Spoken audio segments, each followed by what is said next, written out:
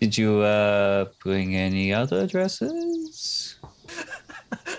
I can have. No. No. He gets We to are do not- it. No.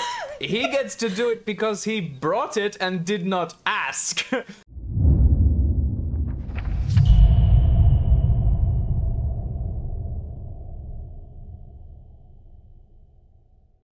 Hello, everyone, and welcome to the Stream of Chaos. My name is James, and I am the keeper for this game of Call of Cthulhu that we are playing.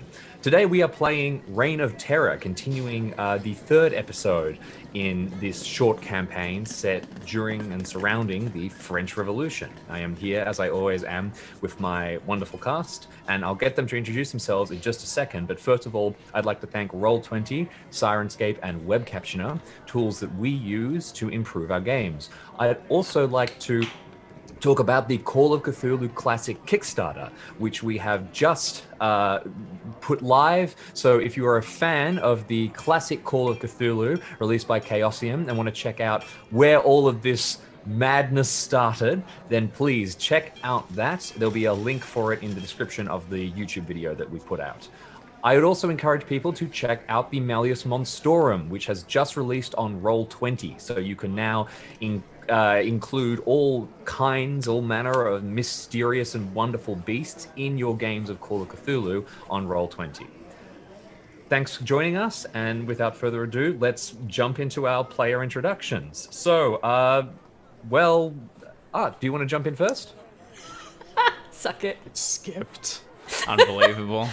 Hi, I'm Art. In this particular campaign, Dave usually goes first, but apparently I do this time. So hi, I'm Art.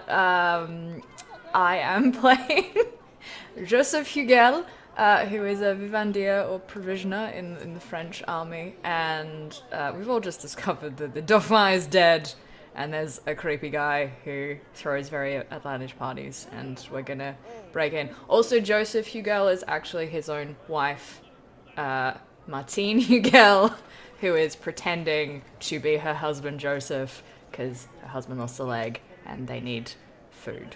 So, yeah. A detail which is not confusing in the least. Nope. Dave, do you want to jump in? Yeah, g'day. I'm Dave, and I'm playing Sergeant Thierry Renault. I lead this small band of investigators. I think last time I said I was a devout monarchist. I would now say I am an unwavering monarchist. No, I need like a level below devout, but not questioning yet. It's a slippery Wavering? slope. Yeah, You're I would say wavering. I'm not wavering yet. I'm just. You are what's a loyal pre-wavering? monarchist. What's the step before wavering? Just Loyal. regular Loyal? monarchist, I suppose. Yeah, Regular just, you're a monarchist. loyal Yeah, you're right. monarchist. I'm a monarchist. I think the king's got some good ideas. And finally, Jackson. Hey, that's me. I'm Jackson, and I'm playing Christophe Poissy, who was raised in a church, didn't find the calling from the church, but found calling as a soldier and is going to be France's great hero of our age any day now. I'm sure there's some grand country-shaping event will happen where he can prove his worth. Don't count on Well, it, you man. know, He yeah, is. political environment in France, I think it seems stable. There's nothing going It's to a bit happen too in stable, isn't it? a Yeah. couple of ideas. A couple of days, rather. It's fine, just so long as everyone keeps their head, they're good. Right? Exactly, exactly. Let's not lose our heads, everybody. All right. So far in Reign of Terror, our investigators were stationed doing guard duty for the Paris catacombs before they went across to investigate the murder of a printer at his printing press and murder of his family as well. They have basically figured out that the culprit seems to be the mysterious Compte Fenalik, an aristocrat in the French courts. They have teamed up with Capitaine Malon, who is their boss, so they have to team up with him. But also Dr. Rigaud, the chief physician, and the man who was in charge of protecting the life of the Dauphin, who has been very sick, the Prince of France, unfortunately, though the Dauphin has since died, to try and stop Compte Fenalik. Unfortunately, it's a little dicey, so they need some hard proof. We pick up our story again as the investigators are trundling along towards the town of Poissy, which is a little bit outside of Paris. And it is getting towards evening. The sun is just starting to set, and the thick woods that surround the town are cutting into the sunlight, so it filters through. It could be nice, but it's in the kind of current context, it's a little bit sinister. You know that night is coming soon, and the Compte Fenalik's mansion is just nearby. Poissy is this relatively small little town. There's a couple of houses scattered around a large church, Notre Dame de Poissy, and you can see people beginning to move their families inside as the sun sets. There is a slightly foreboding aura about the place. The collection of you came on horses, so each of you are looking very much the typical French soldier, and you'll be making quite an impression as you arrive, unless you've planned differently. What does it look like as you all come in? And also, if any of you are particularly uncomfortable on horses, let me know.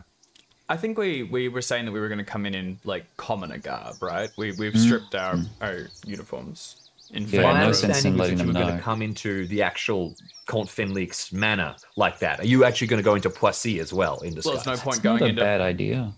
what. Yeah, I don't know why we'd come in uniform if word will get around, right?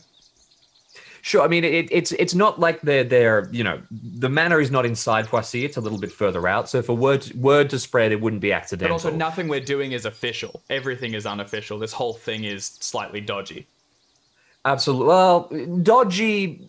I mean, you are under orders from Capitaine Malon. You're just doing something that is very inflammatory. So you could lean on your authority, but absolutely, if you want to come in commoner garb, that totally makes sense. And if Fenalik does have anybody watching inside Poissy, it will avoid them sprinting off to inform the Also, it's one less change of clothes. Keep things simple. Absolutely. Okay. In which case, Well, let's assume maybe that for you've you. set up camp a little. Let's assume you've set up camp a little bit down the road, got your horses off the beaten track so nobody's going to come across them, and you've put on your commoner's garb, and you're now heading into the town. Hugel, can I get you to make a disguise check, and this will sort of qualify everybody. You've gone over their outfits and tried to make sure that everybody is looking relatively, passable. Okay, good. Yeah, everyone has roughed up their appearance a little bit. You all pass relatively well as commoners. So, yes. So, because I think this is funny, I'm not in masculine commoner attire. I borrowed a dress from my sister. Oh, fantastic. And because my sister is shorter than me, it's like not quite the right length, so it still kind of looks like I am a man who is dressed in his wife's clothes, and obviously they are too small for me. But are you in like a full, like a dress, or just like slightly feminine, like still pants and things? Have you seen like 17th, 18th century French clothing? I'm just saying, are you in a full-blown like woman's dress? Yeah, Okay. I do have my pants on underneath the dress. Like I'm still, in the whole like I am still a man and I wear pants, but also hello, I am in a dress. I'm not sure I understand what. Hugel, do you not have pants? Why are you wearing that? Well, we were going in as servants, so it would make sense that, to be the most disguised, you would go as the sex you are not, no? It's a very good disguise, huh? It is like a it. confusing disguise. Oh, I like it. Mostly. Did you bring any other dresses? I can have. No. He gets We to are do not- it. No, he gets to do it because he brought it and did not ask. You. I mean, I do have like comment. No more dresses. One of you, that's okay. But multiple, no. No. This is only going to get more comments. We all look way too masculine for this. It will not sell. Pressy, maybe I could see it. Shall I give Pressy the dress and I will stay in the mask? I don't mind if that's fits easy. you the best already. I just thought this was a platoon where we can express ourselves, but Look, Pressy, come here. We'll swap. no, it's fine. It's fine. I'll drag No, it's fine. him off. It's fine. It's fine. So, Pressy, at Hugel's insistence, will you take the dress? If Ugel demands it, then I will. I won't demand it, but I'll be like, come on, Pressy, you know you want to. I do. Okay. Worst disguise. This is the dumbest argument I've ever heard. Like, because the best disguise you could make is dress as a sex you're not. Sure, it's an extra layer of obfuscation, but it just means they're immediately going to be like, "That's a bloke wearing a dress." What the? I'm going to investigate them first. No, because I succeeded my disguise check. That is a Yes, very I agree. handsome woman. I Thank you agree. very much. I agree. Ugel's got a really good disguise skill. So Pressy, you wear the dress. It is it is a dress. Is it flattering? Renaud, do you have a beard, Renaud? No, I'm clean shaven. Okay, well, but perhaps next time you can wear it. No. Anyway, so the collection of you have moved your effects. You've gotten in your very elaborate disguises, and you are now going through into the town of Poissy.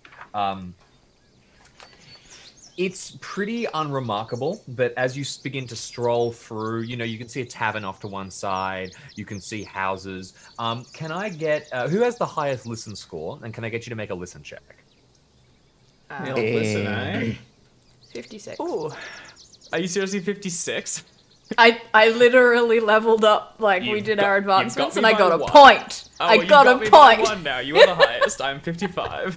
75. Ooh. All right, Pressy's doing the listening. All right, Pressy. Unfortunately, All you're the cat calling's getting in the way. you're too busy kind of trying to maintain your disguise to listen to exactly what people are saying. But you do all notice that the streets appear to be emptying. People are going inside, and the sun isn't really fully set yet, but everybody is getting off the streets quite early. The bells at the church begin to ring, sounding the hour. You know that Fenlik's mansion is just a while up the road. If you would like, you can start heading there now, or if there's any investigation you want to do around Poissy, now is the time. That's interessant, is it not? It's very intéressant, Why depending on your depending on what you qualify as intéressant. I think you wearing a dress is intéressant, but Why are people leaving town? They're not leaving the town so much as they are going into their homes. They're getting out off the streets. They're getting inside, retiring it's early. still odd that people are like the vast majority of people are retiring early though. Like, yeah, I mean, depending on what time of year it is and how much light and how warm it is, maybe not. But What time of night is sun setting? Sorry. Sun is setting. It's still early enough that if you were in any other town, people would be about on the streets performing some final piece of the day's work. And in some towns, in some parts of Paris, people would be out well later than this, as they all went off to drink and party and things like that. So okay. This is unusual. Just thank you very much for the gift subs, by the way. I know they're very, very, very lovely of you. Just scale-wise, how big is Poissy? Specifically compared to, say, my only scale is Paris, and I know Paris is very large. So... It is not Paris. It is. Where else have we been recently? Oh, Versailles. How big is it compared to where we were recently? I mean, Versailles is kind of a singular palace without really a community around it. Poissy is its own town. You would call it a satellite town to Paris. There are probably a couple of hundred people who live here. It has its own church. Is it Geelong? Geelong's pretty big. Deep Australian cut there. It's not deep. It's over there. It's I'm looking at it. it's Bendigo. Yeah, it's Bendigo. that kind Is of it Bendigo? Okay. Well, it helps me. I don't know about the viewers. Everyone immediately Googling Bendigo, learning all the 2 things that there is to know about. It's just getting scale. It gives me. What's gives the me a feel. population is the question to ask. Couple of I think. hundred I people. can't visualize Couple of it. hundred. There you go. I think Bendigo's It's got more more like than that. Beechworth than Bendigo, really. Yeah. Okay. Hasn't been to Bendigo. All right. I don't know. I don't think we need to hassle these fine folk. I think Renault's pretty distracted by the task at hand. I'm double checking all my gear. I've like hidden my pistols under a little waistcoat. Yep. I also think Hugo rather. Did you procure the disguises that we have? Okay. I think that makes sense, given that I am literally the person who does the procuring in this Yeah, I particular agree. regiment. Yeah. So yes, I did. And oddly, with the exception of like the dress, most of it fits everyone pretty well. Because I spent a lot of time probably helping to like keep uniforms clean and neat, so I kind of know everyone's sizes. Do we have the rest of the boys with us? Dupois, etc. I would assume that you've left them at the camp, but if you have special orders from them, you can absolutely No get sense them to leaving them in take- the camp, and those are good bodies. I can come Yep. with. Okay, right. So they've popped along with you. They're also in, similar clothing. Dupois going, I will not wear a dress. You cannot make me wear a dress. But the drinks others He So doth see how it goes. protest a bit too much, methinks. Someone speaking from experience. The lady doth protest. All right. Well, if this party is going to be kicking off this evening, it seems best we get in. Ideally, we get inside the grounds before people are moving in. So we might head there now, and as soon as night falls, ideally get into the estate. I presume it's going to be walled or something before carriages start moving through, so we can plot from there. How does that sound? Yep, that sounds fantastic. So rather than stick around in Poissy, the collection of you decide you want to make tracks, try and get there a little early. You can see the road that heads out towards Fenlik's Manor, weaving through the trees, and you move through the town as you see people scattering on the streets. Hugel. I just wanted to take it's something I want to be doing while we're moving through the town. I want to see if do the townsfolk have the same scars on their faces as Fenrik's servants did. Oh, that's a very good point. Make for me a spot hidden check or a psychology check. I'll take either. I will go spot hidden because it's 70 versus 45. Okay, yeah. So it is not a common thing, when you were looking at Fenlik's servants, they all had marks that made it look like that he was beating them, basically, that he was, a very cruel master to each of these people. The people in Poissy do not all have that kind of scarring, but 1 or 2 of them you spot do, and it's quite extensive. You would guess that they must have run afoul of the Comte at some point, and he's attacked them. But it's not like he has control over the entire town. No, but there's like enough of like 1 or 2 people badly enough that you could make the jump to, maybe these people are a little more worried about their neighbor than some others might be. Yes, that would be a very, very logical jump to make. So the collection of you, after having noticed these details, move forward and start heading up through the woods towards Compte Fenalik's house. You are actively trying to beat the carriages, and they're going to get there pretty quickly. I would like either somebody to make a navigation check to cut through the woods and find a path. Otherwise, I'll get everybody to make a group dexterity check, and we'll see how everyone goes. I can do navigation. Is anyone else proficient in it that they can help me? Where is navigation on this new sheet? We have new sheets. It's very exciting. Oh yeah. There's been an update to the Call of Cthulhu Roll20 sheets, so check them out. They're very cool. Very nifty. I have base navigate, so I'm quickly looking through my boys, seeing if any of them can help me. Check them all out. They're there for a All reason. of God, the you're boys. useless. You're all useless. You're cannon fodder and nothing else. Why do none of you have navigate? All right, looks like it's a solo roll. Can I make a navigation roll? Absolutely. We're looking for one of these. Well, yeah, easy, nice. Okay, so you can see that the path takes these nice gentle curves around a couple of small hillocks to avoid potentially damaging the carriages. But you are soldiers of the French army. You will march up those hills and down those hills. So you tear off the beaten path and you start to weave through, eventually making your way up towards the Fenalik estate. With that, I'm going to move us over to the Fenalik estate on roll 20, just to have a quick look.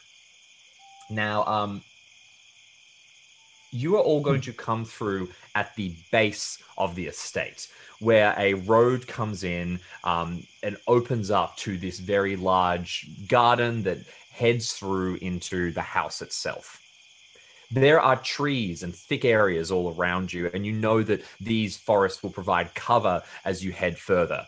Now, currently, you can't see much beyond the road in front of you, but the house is in the distance, I will tell you that much. It just hasn't been quite exposed to you since you haven't gotten that close to it. As you are gathered here, you know that the carriages will be approaching along this road soonish. What is your plan? How are you going to make this approach? Bold of you to assume we have a plan. Yeah, well, now's the time. We had a reasonable plan. It was find some guards. So get in, sneak around, find some guards, whack them, take their uniforms, and then possibly send a few of us in as servants. But step 1, scout the grounds and find the guards. Step 2, eliminate guards and procure uniforms. Step 3, scout the house and find a point of entry. Leave a few of us outside as guards, and then anyone who's dressed as servants might try and go in and have a look on the interior. So, quick question. Step 1, scout for guards. Yes. Are we inside yet? Like, This is Are we checking on the the- garden, like the. Yeah, that's what I mean. you're Are we kind of- even in the garden yet, or are there walls to stop us? Because if so, we might stumble at the first hurdle. Step 1, There's the gonna be walls. guards. There's gonna be guards at the front gate, surely. Yeah, but there if will we be whack guards. them, that's going to be a bit obvious. So at this stage, there will be I've just realized that the map reveals a gate just around you. I actually had pictured you slightly further out, so you will see the walls in the distance. You're actually a little bit further back than you have appeared on the map. The walls will be the first hurdle. You can see some guards at the gate. You can sneak around if you would like to try and scale the walls or look for some other point of entry. How many guards? There's a few guards. There are probably about 3 guards standing at the gate. Nothing particularly dramatic. We take these guards out. We leave Babin, Beaumont, and Dupois as guards right at the point of entry. I mean, this is a full scale. Now we hold the point of entry. That's strategic, right? That sounds important. It's not a bad idea. Is there anyone around apart from those 3 guards if we were to do some bashing? No, there does not appear to be. They're waiting for guests to arrive. You can't see anybody else further in. So, yeah, now is the time if you would like to do it. Like a distraction? Okay, so here would be my plan. Pressy, you are the most distracting at the moment. You move forward. The 5 of us. You say attractive? Crouch. I said distracting. Oh, I heard 5 of attractive. us I also keep heard low distracted, to be honest. and go around the side to get as close as possible. Then Pressy, once they step forward and away from the gate, the 5 of us swarm them. Also, you have like a pistol underneath your skirt or whatever, and we rush them. I can see no reason not to do this. You have your orders. Everyone else, sneak forward. Pressy, you're on point. What kind of distraction did you have in mind? I'm sure. So, Pressy, I reckon you just come walk up. forward and it'll do it. Alternatively, when in doubt, sing. Yeah. Don't. I guess this time you probably can't sing.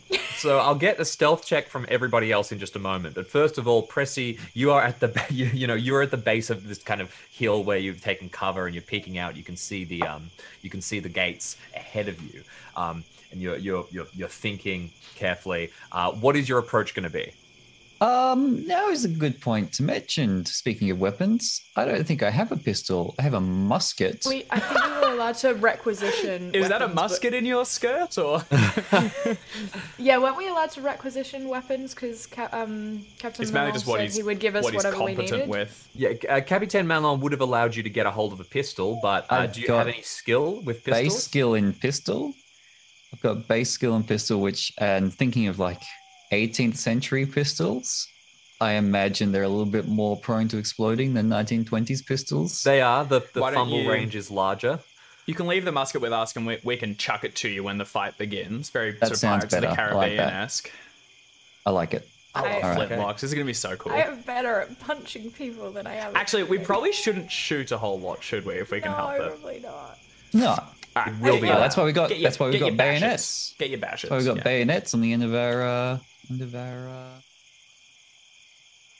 silent. The end of your weapons. No, exactly. Silence. So you are heading forward. What's your approach? What are you going to do? Are you gonna wave at them? Are you gonna just head forward and wait for everybody else to strike? I'm thinking like a catwalk's kind of seductive, kind You're of going stalking. to sashay. Okay. I will sashay. I've been known to sashay. Yeah. You can make either a charm or a disguise check as you start to move forward. I mean, did you not just get more charm? Pressy carefully considers what may well be his final act. I mean, I'm inclined to sing a sultry song as I am strolling around. I've got the voice of an angel.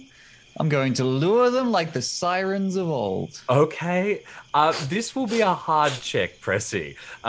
You're going to be singing falsetto to start with, and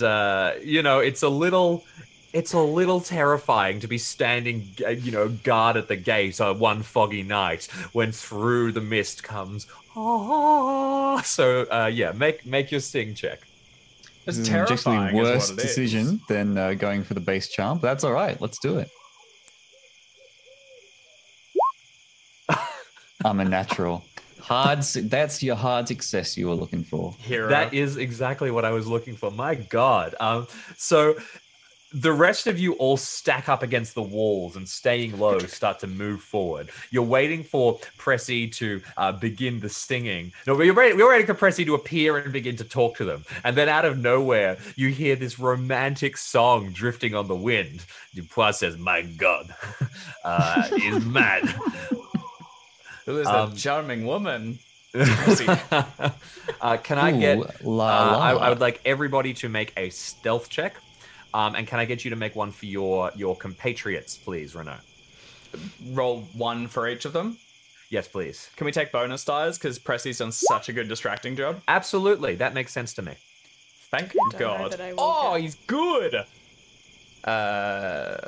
2 operatives in position. Roger. Tango for Bowman to take the... Roll the dice. Keep trying. Oh, Yeah, that looks important. I'm just gonna roll it twice. Okay, no for old mate. Let's try Dupois. Let's go load up the character sheets. Get out of my way. Alright, so we've got 1 fail. Oh, come on, mate. You've got such a big dice pool. Nope. 2. oh no, Dupois. Dupois is distracted by the singing. and on with the 70 in bennies. stealth too. Alright, you know what? These 3 are getting executed when we get back. Did all of them fail? They did, yes. Good God, that is just awful. So, That's what you To get be for fair, dragging a bunch of non-player characters into an encounter. You did get 2 hard successes from the 2 we player did very characters, well. so like... absolutely. So here's what's gonna happen. The soldiers kind of hesitate. They're hearing the singing. They mutter to them amongst themselves, and they begin to move forward. Are you heading towards them, Pressy, or are you stopping in the fog? I'm like treading the line. I'm trying to like get their intention without revealing myself. You know what I mean? Just like, oh, who is that mysterious, beautiful figure out in the fog? I can't quite make it out. So they can there's sort of definitely see something you, there. and you've piqued their curiosity. So they begin to move forward. The three of them leaving their posts. We'll say one of them, because it was a hard success, and although that was a requirement, I want to give you something a little extra. Leaves their musket, leaning against the wall as they go forward. The three of them are separated from the gate for a moment. Although just as they start to move, the rest of the group begin darting across the ground.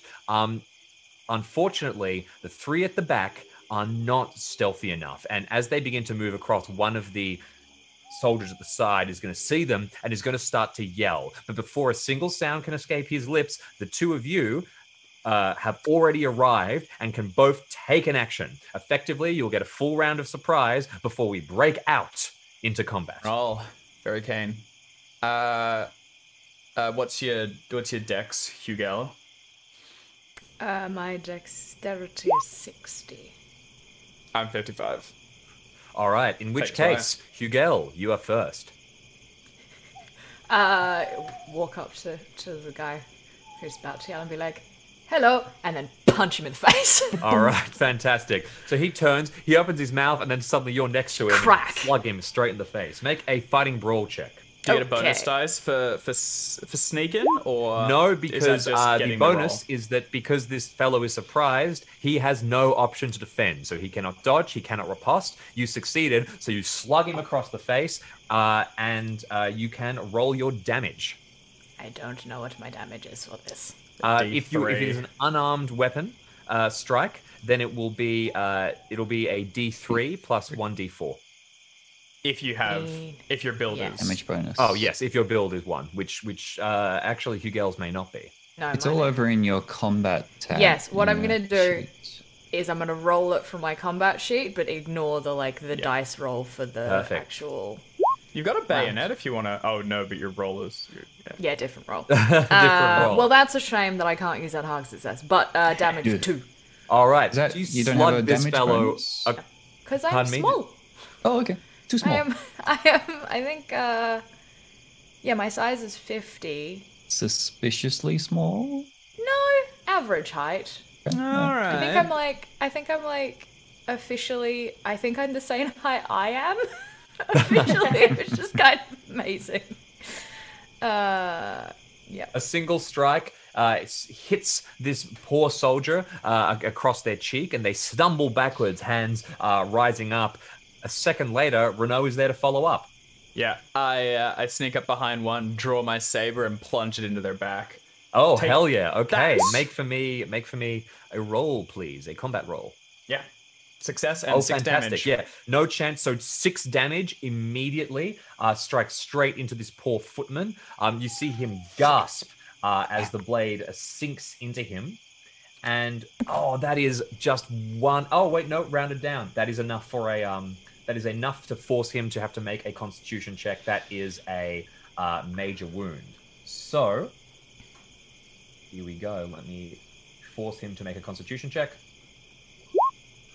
All right, you sink the saber straight into his back. You see his mouth gawp open like a fish, and he collapses to the ground, clutching at his chest, completely out immediately. Sergeant, we need those outfits. I thought you were good at disguising. You can hide it. A little blood never ruined a good disguise. Meanwhile, you are you knew this was coming, Pressy, so I'm happy to give you a surprise round here as well. You are at the back, you have no weapons on you, and you are in a dress. What would you like to do? Did we set up that someone was going to throw me a musket? Yes, but it's one of the other 3, and they're still a little further back. We also don't want loud noises if we can help it. Yeah, that's why I got the bayonet. You could have taken the bayonet off the end of your musket and have stashed that very easily. Can I do that? It's absolutely. I can't use my spear skill then. Does then that become a brawling weapon? That would become a brawling weapon, yes. Even better. I'm doing that from now on. Even better. Sure. Are any of the guards still looking at me? So they've all started to turn except for one who is now face down and the other one who's been punched. So there's one who's kind of not engaged currently. Okay. If I think I can close the distance without arousing suspicion, I will sashay up there and stabbing them, or are we just knocking them out? I didn't catch that. You're going to sashay up there. Are we stabbing them or just knocking them out? I just realized. You have just seen Renault stab one straight through the stomach. Fantastic. All right, that's fine. Yeah, in that case, I will do the same. Okay, please make your attack. With a brawl, here it comes. Ooh, okay. Not a fumble. Not so good. So you slash out, but unfortunately, this person has just seen their companion fall and turned, and purely by luck, they managed to avoid a sweep from the strike of your bayonet. They spin back, and immediately chaos erupts. So, Pressy, what is your dexterity?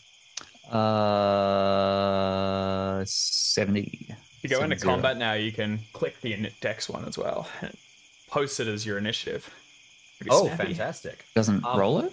No. If you go under combat, if you click it, just says like Combat? initiative 55. Oh, send my dexterity to the turn tracker. Pretty snappy. Yeah. Brilliant. Very Okay, good. So here's what we're going to do. You have your 3 other companions here. And rather than play out each of these individual moments, what I'd like to do is the 3 of them are going to fall upon the one guard that is not engaged, and begin to struggle with them.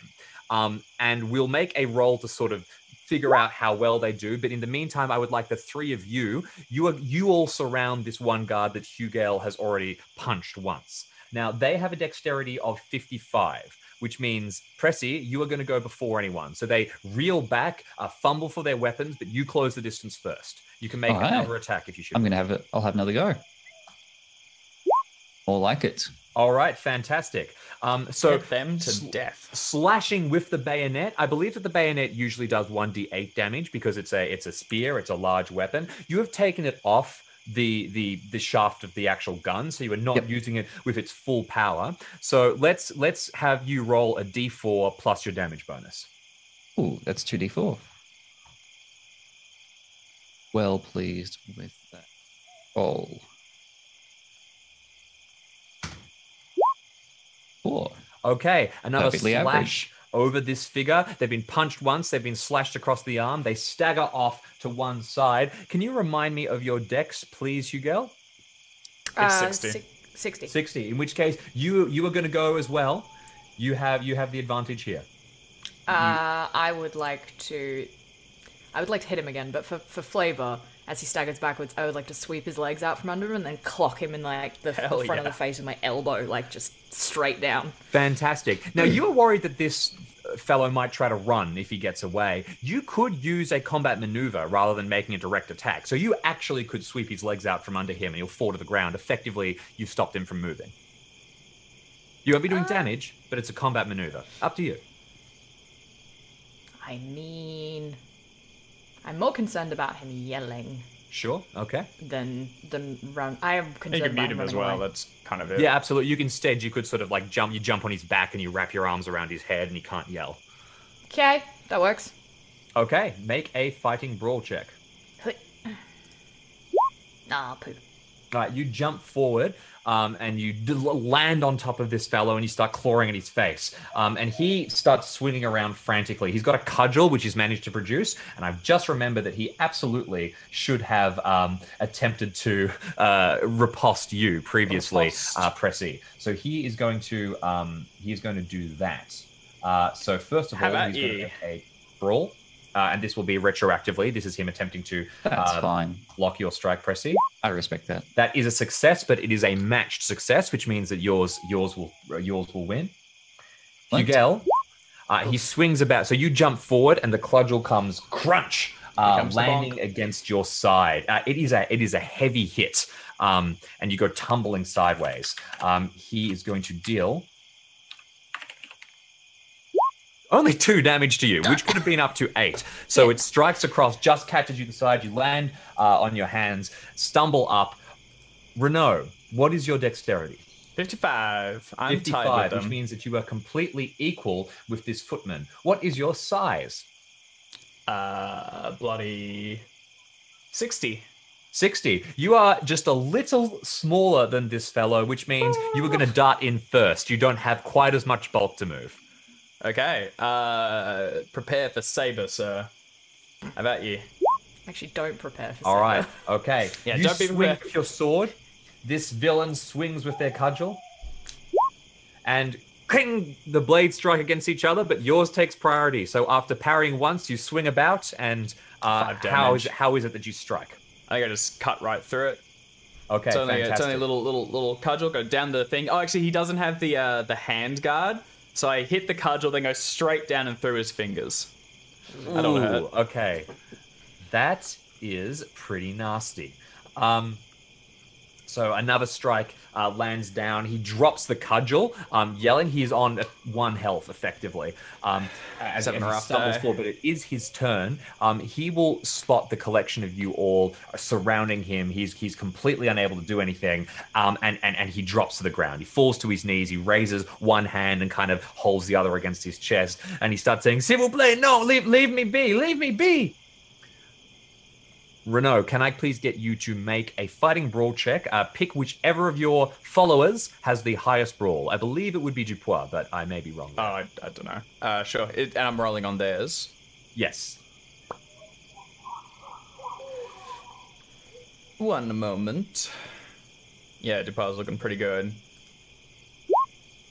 Okay, a hard success. Meanwhile, the other footman is also a hard success. So with that, I'll give attackers advantage again here, and considering that his ally has just surrendered, you are going to be able to order the two to surrender.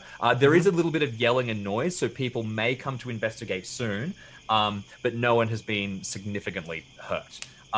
The man that you have disarmed, is looking between the three of you, saying, "What do you want? You will find only death inside. No money for you. The master of the house, he will not allow you to rob him." We are not highwaymen. We are soldiers of the French army. Undress. His eyes glance across the collection of you, and then they fix upon Poissy in a dress wielding a knife. And he kind of, "Oh, mon Dieu, my God, the army, I don't want any trouble with the French army. I am just doing my job. He holds at his hand. Undress. Now. Okay. Sergeant, maybe you can tell us more about what is happening inside. He can do it as he is getting changed. I point to their Dupois and the other two and say, "Get changed into the uniforms and clean up as much of the blood as you can. You'll be stationed here for the rest of the night, and then we can question them as they're getting changed." It takes only a few minutes to get your three companions dressed in the clothes. Dupois has a large blossoming blood stain in the middle of him, but he pulls his jacket around him tight to hide it. The three footmen, now shivering, sort of move over to the side and are looking between one themselves. One of them definitely dead. one of them is in the neck. one of them is unconscious. Technically, they are still alive. They have a major wound and collapsed. So they've been moved over. They're groaning and kind of occasionally. So the others are standing over him, and but he is alive mechanically. He's not in a good way, but he's not dead. Sergeant, should we attend to these men or leave them as is? Give them some bandages. They can occupy themselves with tending to their comrade. Can we leave? Can we take him to Poissy? It was a decent little walk into Poissy, right? Yeah, it's Yeah. like That'll best take them case. some It's going time. to take them 45 minutes. Yeah. That's all right with me. I don't have an issue with them going. Can I attempt to stabilize the one that is currently dying? Sure, he's not currently dying Okay. mechanically. I will say but you could attempt to get him back on his feet enough to sort of limp back to safety. Would you like to make a first aid check? Well, only if my sergeant says it's okay. Go ahead. Sweet. No, cannot. Unfortunately, you've got bandages and you're kind of getting over it as you see this hole through this man. You're like, this is not a bandages situation. This is he gets to a surgeon real quick. The others are pretty keen to leave now. Do you have any questions you want to ask them before? before you go? I'm pretty focused on getting inside, so I'm re-securing my saber and stuff and having a look at the entrance and plotting my way through. If you guys want to ask them any questions, go ahead. What were your orders tonight? How do you know who to let in? They arrive in carriages, big carriages. They're nobles, the aristocrats. No one is allowed in who is not one of them. No invitations? Invitations. There are invitations, but the Comte says if people arrive without invitations, then, well, it can be even more fun to allow them to enter too. See. What are your names? Our names? They glance between. They will give you names. They are Jacques, they are Danielle, and they are Olivier. Wonderful. Great. We have the names of the people that are meant to be on the gate. Who is the main, who is the head person for the kitchen and the head person for the wait staff? They give you their names too. Great. Essentially, if we need to, go, I'm terribly sorry, but such and such said we're meant to be over here, we now have names that we can do that with. Sure. No, good idea. Fantastic. So that'll be a bonus die on fast talk checks to try and bluff your way through kind of interrogation, assuming you drop the names. So with the interrogation finished, the three... I guess... Hang on, sorry. I guess we are intending to, resolve this tonight. I guess we'll say, your master's comeuppance is tonight. For his sins, he will be returned to the court of France. Do you wish to distance yourself from him? Have you any secrets? Or what are his affairs that you can tell us, and the courts may look more kindly on you?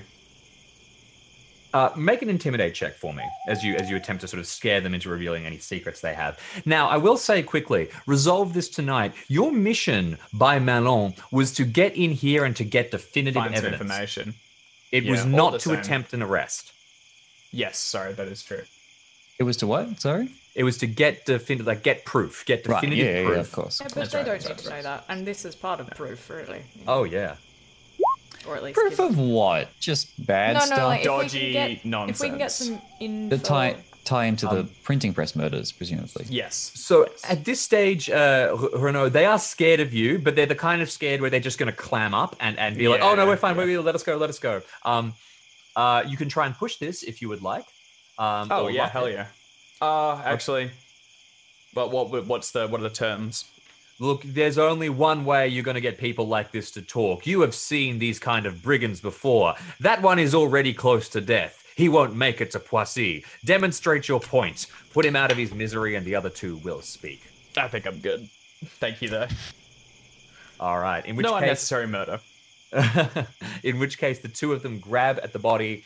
They begin to lug it away, muttering to themselves, shivering, moving off into the cold night. It's not going to be a lovely trip for them, but they should make it to Poissy. You turn back towards the other three companions who have now put on their affairs. Baba has gotten out a small notebook, which is balancing against his arm, and is saying, "We will take the names of all of the aristocrats who come in. We can learn everybody. This is an excellent idea, Sergeant." Yes, my idea. Very good. All right. Open the gates and let us through. The gates are opened. You bypass the wall and you begin to move through. In the distance, you can see the beginning of these carriages start to approach. So you know you don't have a wealth of time as you begin to move up along the pathway towards the house itself. Now here, you're getting close enough that you're able to see things a little bit better. Fenalik's house is this intense mismatch of all these weird architectural styles. There's some classical Greek columns. There's what look like, medieval inspired Gothic towers, something like a ruin or something like that. It's all these weird, complete mismatch of different cultures, different time periods. It would have been incredibly expensive to to build, and it is incredibly disconcerting just to look at. You can see there is a beautiful garden and there are statues dotted about behind the house itself. There are also wonderful plants spread around, but there's also kind of thick thorned plants, these darker, more hostile, bushes and trees. It's a place that is beautiful. It is definitely a noble person's house, but it is also a place that makes you immediately feel uncomfortable. The degree to which the house is off-putting is such that you all need to make a sanity check upon seeing it. Okay? Well, now. The roof line is not straight. It looks like it's going to fall apart at any moment, but it is at the same time imposing. Okay, yeah, so it's a house, and you've seen houses that are going to fall down. You're all able to. This is very much just like this man has incredibly gaudy tastes, and he's not very architecturally minded. He does at that. So you can see the house. You can also see the garden, which has a collection of statues in it, as I've mentioned before. You can only see one of them right at the which is at the sort of closest to the house.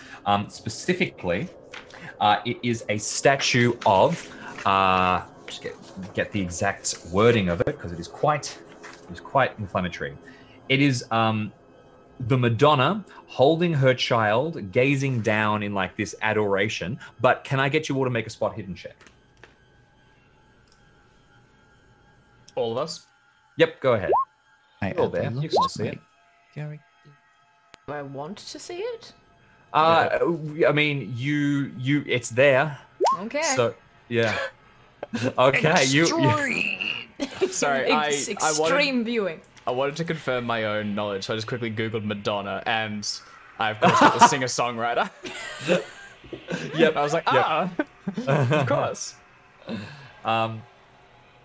So the statue of the Madonna and Child, which is just sort of further up, where that first star is on the map that you all can see. It is the figure looks adoring at first, looks wonderful, looks kind, but in reality, you can see two sharp stone fangs coming out of her mouth, and she appears to be about to bite the baby. Ooh. You can see other statues further in. Just that statue would probably get you charged with blasphemy. Which Pressy certainly knows. Yeah, absolutely. This Growing is up in the church. Yeah, this could get you prosecuted. Just that statue. Yikes. Okay. You can head towards the house. Well, I mean, we have evidence. We can get him on charges of blasphemy at the very least. If this is what he keeps in the garden, imagine what he keeps in the home. Let's look a little closer. Are there more guards we can actively see patrolling the area, James, or did it seem to be mainly the gate? It seems you can see a few further in patrolling, but there's not active patrols. It looks like most of them are inside the house because the events of the night are just starting to begin. Speaking of which, behind you, the first of the carriages start to roll in.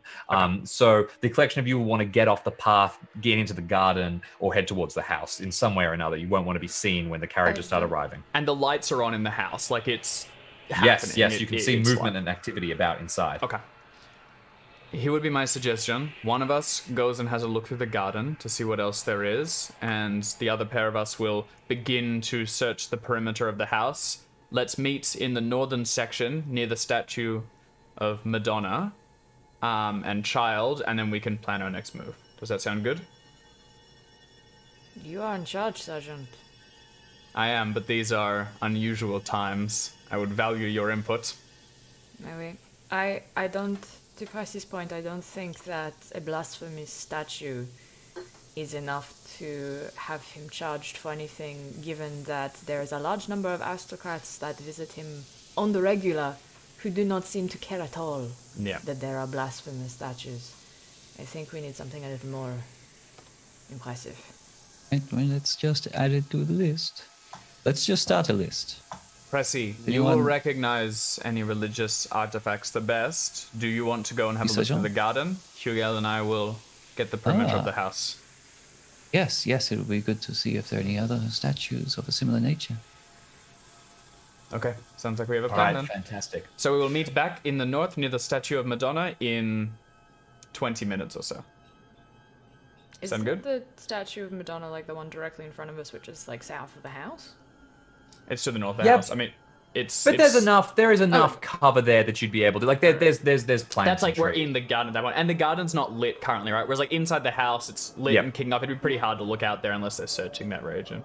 Would be my thought. Okay, so Hugel and Renault are going to get the perimeter of the house. And to be clear, you're going to get the perimeter of the house, not of the grounds themselves. Correct. That's right. We're looking for a way in that isn't Okay, the front door. fantastic. So you two we're are going to not head over exactly to dressed here, for and you're going front to door begin people. to start searching around the house. Meanwhile, Pressy, you are going to move through the entirety of the gardens bit by bit and start searching them. You will. So first of all, let's start with Pressy. You are going to see a collection of other statues, but you're also going to see that there is a single lone footman who is patrolling around the garden. Can I get you to make a stealth check to try and evade them? Otherwise, you could try and fast talk them, convince them that they need to go somewhere. Whatever plan you would work. Sing is probably not the way to go here. I will at first try to avoid them with stealth. All right, fantastic. Make a stealth check for me. Found. Okay. Yeah. You were darting about in the bushes, and you're attempting to sort of stay as hidden as possible. But unfortunately, this footman hears you as your foot cracks against, some stopped foliage, and they begin to turn around. You could throw yourself forward, pushing the roll, but it would be very clear that you're like hiding at this stage. Or you could immediately wave and try and get their attention if you'd like to try something else. I lost track. Presumably, I'm wearing the guard's clothes we took. I'm not still in the dress. No, the you're guards still in the closure dress. with the 3 that we left at the gate. You're still Well, okay. You made your dress. Now it's time to wear it in it. Yes, I will throw myself forward in a fainting fit. I've got a touch of the nerves, and my weak womanly constitution has failed me during my trip around the garden, and I need a strong, strapping young lad to come and whisk me away. Come within Okay, bayoneting fantastic. distance. So this soldier sees you, walks forward and says, "Hey," and then at that point, you swoon. Make a fast talk check. Fast talk. All right. Can I swoon charmingly? Not really here, I'm afraid. I'm looking for fast talk, not charm. Yeah. All right, so you like swoon, and he hurries over in concern, but as you land sort of on the ground, you hear the sound of your bayonet, which you stashed in your dress, clank loudly. And he looks down, he can see the shape of the bayonet, or at least the shape of something, pressed against your dress. He frowns and he fumbles for his cudgel. And I have been stabbed. He's definitely put on alert, and he'll start saying, "What's going on? What are you doing here?" We'll jump back to that in a second, but first let's talk about Renault and Hugel. So Renault, Hugel, the two of you get around to the house, and you start darting around the outside, taking in the various rooms. You can see that there are large windows, so it's actually pretty easy to see inside. And as you start to explore, I want you both to make a spot hidden check.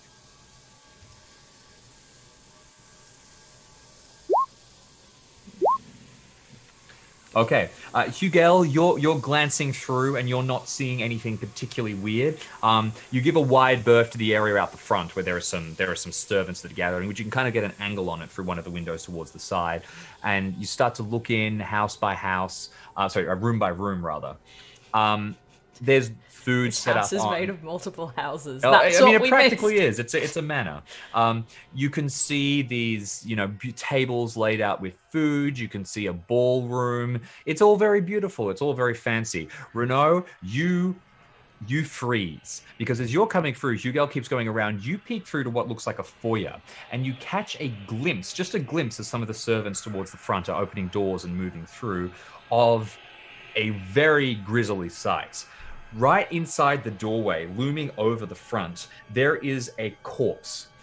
It looks like a old sort of petrified mummy or something like that, a body that is shriveled up and husked, and it is dressed in the flowing, ornate robes of the Pope. On its hand is an enormous cardinal's ring. And it stands there suspended in a grisly kind of shrine-like situation. More blasphemy. This the kind that would get you immediately beheaded. Oh yeah, he's got a mummified corpse dressed up as the Pope, suspended in his like In foyer. his front room, as if it's something that you would go in and walk and suspended past. like it's hung up. It's been made to stand. So there's probably like a single like rope that's stopping it from falling, but in general it would have stands behind it that are sort of keeping it above, and its hand is stuck out where a large cardinal's ring is on the front. I presume I'm doing a sanity test. Absolutely you are. And can I ask, as I roll, does this seem to be... Is this like mock reverence? Like I've taken this thing, or is it like complete blasphemy? Like it's hung up and like it's kind of taking the piss, like it's making the Pope look poorly and weak. Or is it like, oh, look at this big important figure? I'll get you to make a credit rating or an occult check, either of those. Okay. Not great on occult. I think it seems like a cult though. I'll do a cult. Okay, you've passed the sanity, so you are feeling together. Spotting this doesn't immediately set you. Look, at this stage, just considering this question is enough for your good Catholic mind to go, no, stop thinking, it's blasphemy, burn it. Kind of, this is not something that anyone should have. Regardless of how it is being displayed, who cares? It is what it is, and what it is blasphemy. As the collection of you are creeping around the outside of the house, though, you come around to the northern side, so just towards here, next to the statue of the Madonna, and you will see Poissy off towards one side, the shape of where you know he is, and you'll start to hear the yelling as the guard confronts him. Back over to Poissy. In front of you, this guard grabs their cudgel and raises it out. They say, "What are you doing? What are you doing here? Why aren't you inside? Who are you? I haven't seen you before." I have been stabbed. Been stabbed? What? They are dead. I don't know. Make another fast talk check. This is pushed. Not going well. If you fail this, he will know. Like you are clearly like trying to bluff him out, and he will assume that you have malicious intent. His eyes. Sorry, I rolled narrow. before you finished speaking because I knew what was going to happen. You're screwed. Drop that weapon. Drop it now. Do you do so? Lunge at him. No, I'll try to stab him. All right, he's holding out the cudgel towards you, and Poissy, you grit your teeth, and then you move like lightning, heading in really quickly. So the two of you, Hugel and Renaud, you both hear the sounds of combat. Can I get you both to make a dexterity check to see how quickly you'll be able to get over there? Assuming, of course, that you're both going to race over. Yes. Sorry, Okay. Wait, what if the sergeant does? Rude. All right. Not that much of that. You're on your own, mate. Good luck. So they're a little slow, start staggering through the garden, and Poissy, you are caught in combat with this man. You both start at the same time. You have a higher dexterity than him, so take your first action. Brawl 7. All right. Oh, That's you're done impaling now, with mate. Oh my god. Okay. Well, he is a tough footman who isn't worried about someone in a dress, so he attempts to riposte you, which means he cannot possibly succeed unless he rolls a 1. He does not. It was a good hit, so he swings, but you good. duck low and ram up with your bayonet. 12 points of damage as you sink the weapon straight into his stomach. Also, Where does probably 12 impaling. Oh, sorry, I read the points come from? extreme. I read the extreme, not the points of damage. No, so this will be, so your bayonet is a d4 plus your damage bonus d4, so it's 8 points of damage. There we are. Still well And and then don't truly you- enough. And impaling, because it's a Impaling. knife. Oh, I'd roll a God, D4 you're right. again. So 12 damage, D8, or is it 8 plus D4? Yeah. 8 plus a d4, yes. All right. Roll a 4. 3. Close enough. Not bad. Sinks into his That'll stomach. mess up your day. he grabs at it, and the blade is embedded right in his gut. Wait, and you see his eyes bulge red. Extreme he fumbles with success. his cudgel, and he's holding onto the weapon, so you can't really get out. And he swings wildly with the cudgel. Would you like to make a brawl or a dodge check? Still He standing. succeeded his constitution. He's still standing. So He made his constitution check. He succeeded. Just hit with the blade a bit more. Should I brawl or should I riposte or dodge? Riposte. I got better chance dodging, but I think if I he's on the riposte, I might ropes. take him out. He's on the ropes. I'm going to try to riposte. All right. Success. Oh, I got him. And you jerk up with the weapon. I got you him. can deal another d4, 2d4 damage. Got him. Roll 2d4. Another 3. All right. He didn't have that much health remaining. That is enough to take him out. So you've stabbed him. He swings. You just pull on the weapon, very hard, and you hear like a click inside him as if you've turned off a machine. He kind of gurgles. He slides backwards off and lands on the ground with his arms outspread, just as your companions arrive in the middle and you're holding this bayonet. Has Pressy ever killed anyone before? Not like this. Not like in a this. dress. All right. Make a sanity Probably check. should have told him I was a soldier. Given him the chance to surrender. I just panicked. Make a sanity check for me. I'll be fine. All right, you hold yourself together. What justification? Why is Pressy able to not be disturbed by having killed someone? Just following orders. Just following orders. All right. The two of you arrive. This body is now sprawled out. You're in the middle of the garden, so you can see around you the other statues. I will describe them in a second, but first of all, what is your immediate reaction, each of you? Body in the bushes. No? All right. You grab the body and shift it over, slamming it down into the bushes. Pressy, was there just the one guard? It's one that I saw.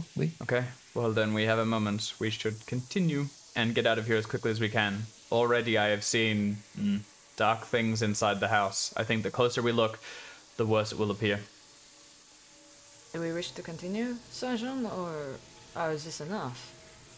This is something, but everything we've seen so far, the statues people have seen before, and that thing in the foyer, I don't think they could move it easily, but it could What be. thing in the foyer?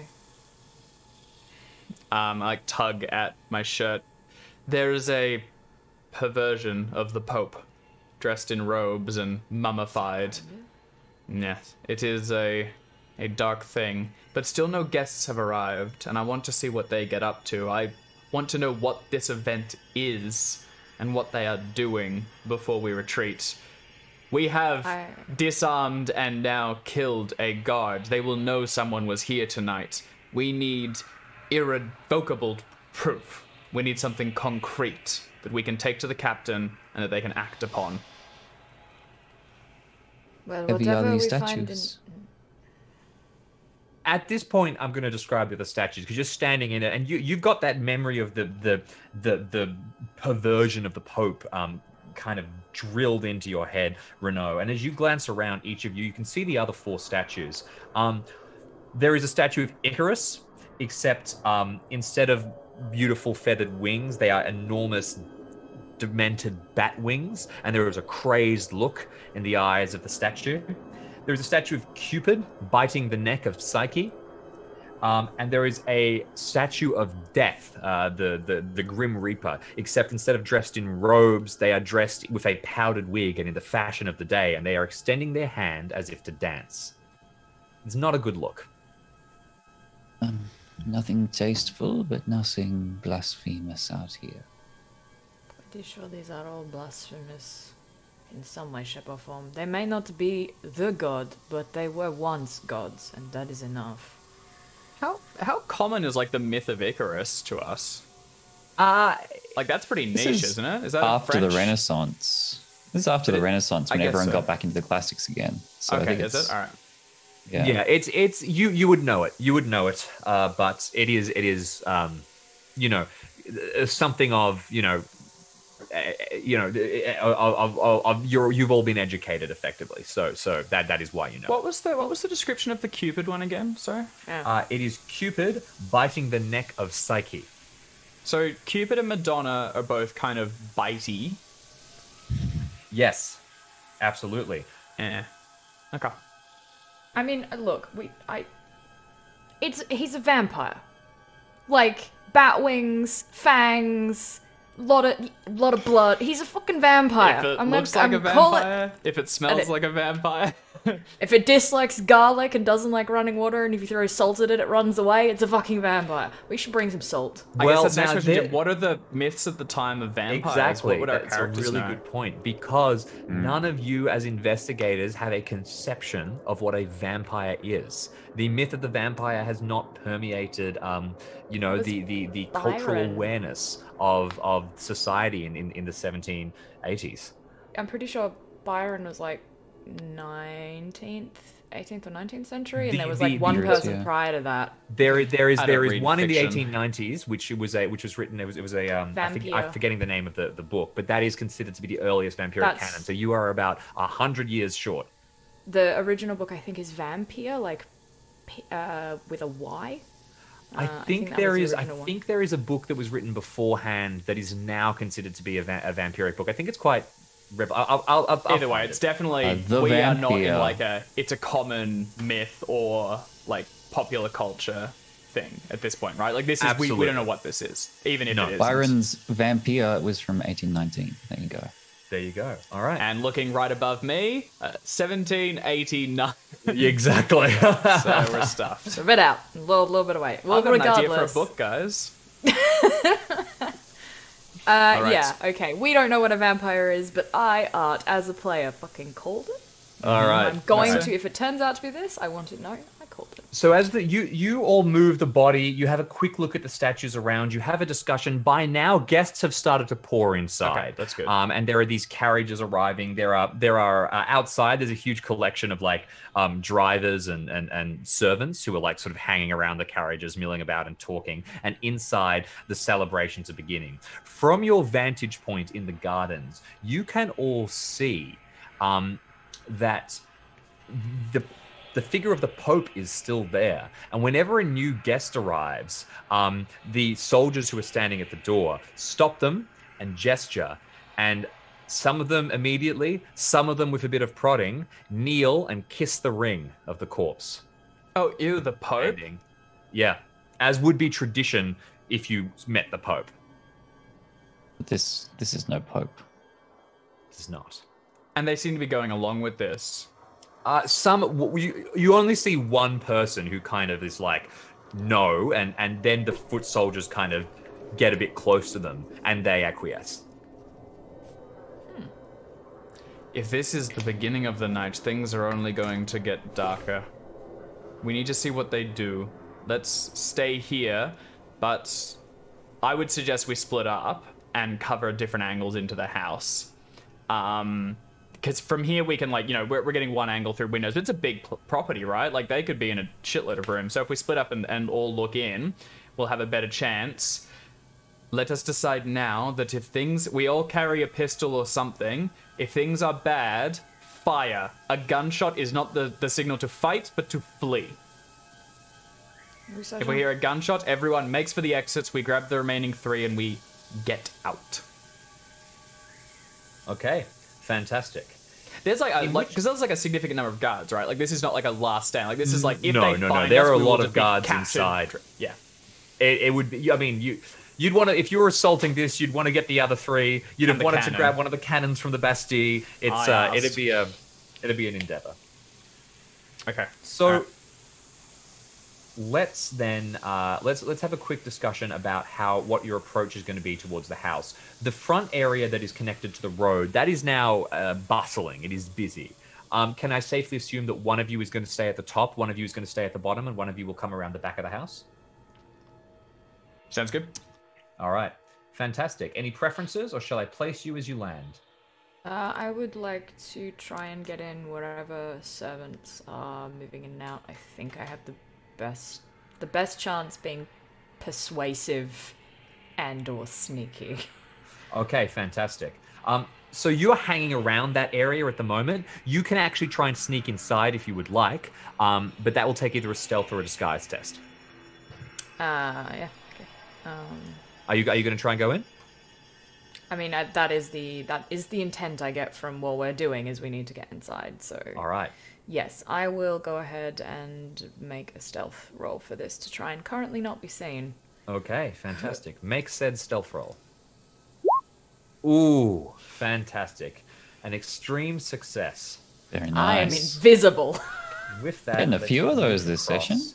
to Fenalik's Manor, where we will begin to learn some of the terrible things that are awaiting Can we not? inside.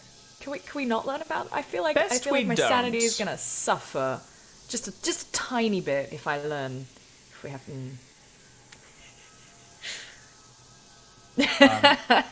So, Sorry, someone in chat just said channeling monkey again. I'm like, very true. So, Hugel, you basically make your way through the coach court and up to the side doors to the house, where people are basically, bustling in and out one by one, and occasionally carrying, trays of food, or moving out towards the gardens, or bringing out supplies for the drivers. They are, they seem relatively normal, all things considered. They are ignoring what is happening inside the mansion at a whole, all of the weird stuff that is happening at the front. Now, meanwhile, the two of you, I think, are going to head towards. First of all, I think Renaud, you're gonna be around the side, and I'm gonna have you peeking into the ballroom. Sounds good. Just here. Just a moment to adjust the lighting so that you can see inside. And meanwhile, Poissy, you are going to be snuck right up here, and you are going to be gazing into a dining room. Once again. Bon. A moment. Très bon. Très bon indeed. There's nothing bon about this. This is very anti-bon. Hey, Ow. it's Anti-bon. perfectly bon. Sorry, Knob. just having a little trouble removing this. Do you want me to get it? one Bin de moment. bon Here we go. I don't know French grammar, but I think it's that. So, as you sneak through the rear entrance to the manor, Hugel, you are peeking inside, Poissy, and you suddenly are aware of a strange gathering of people that are just inside the main room. They are engaged in some kind of utterly bizarre activity. Along this huge table, where a group of, where beautiful food has been laid out, and there are a collection of, seats as if people would be gathered together to dine. All of the aristocrats are standing, and they are watching a spectacle. On the table is a man dressed as Marie Antoinette. He is in a dress like yourself. But his is much finer, and there is lace, and there are pieces. It is elaborate, and it is detailed, and it is wonderful. And behind him, there is a woman who is dressed as the king. A large kind of fluffy collar, and robes and jackets put over, and she is holding a large riding crop, and she is beating Marie Antoinette, and everybody is uproariously laughing. They are finding this to be the most hilarious thing that they have ever seen. This is what's Poissy's reaction to this? This is completely shocking. I don't get it. It's not so funny to you. All right. Meanwhile, towards your side of the mansion, Renault, you are gazing through and you can see these other ornate rooms, these sitting rooms, the same ones that you scanned by just beforehand. But as you're moving, you see what looks like a kind of a shimmer towards one side. Can I get you to make a spot hidden check? Yeah. All right. Your eyes track the shimmer, and you feel like for a second you see what looks like some mist drifting around a corner. You follow it with your eye, and then you can see a tall, proud figure. You know, you lose sight of it for a second as it goes around a corner, and where the mist would be reemerges, you see Compte Fenalik, dressed elegantly, beautifully, moving and heading towards the dining room where you know that Poissy is watching around the corner. So he came from the ballroom which I'm looking into and went... Yes. And where did it seem like he came from before then? It looks like he's sort of been strolling about the house, sort of strutting his stuff. He doesn't take a... Sorry? Wreathed in mist. So what you do is you see, you peek in, you see mist, and you go, what is that? And then it goes around a corner, and when you see it again, it is Compte Fenalik.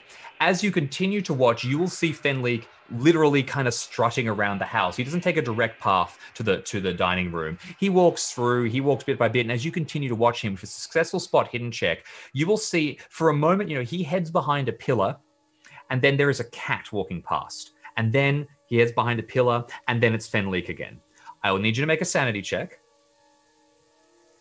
Seems unlikely. This is some nonsense. With a hard success, you will lose a single point of sanity. Okay, all the same. You are not seeing a direct transformation of a person into another, but it is as close to as you would. That would be insane, Far James. Okay. At the back of the home, Hugel, what is your itinerary? Where will you be going? Looking at the map, I'm in the coach area? Yeah, so you are where the coaches have all been brought in, and you're darting through, and you can see the doors right in front of you. This is the area that this is where the servants are coming in and out of. Is Fenalik's carriage here? Fenlik's carriage would be here, yes. Well then, I think the first order of business is getting a look inside that carriage. Okay, fantastic. You sidle over to carriage. Now, there are people about, but with your extreme success... Yeah, I was going to say, I will remind you, I'm invisible. You are completely unknown, and you move forward towards the back of the carriages. You creep up, and you start to take a proper look inside. What exactly are you looking for? Just before you jump in.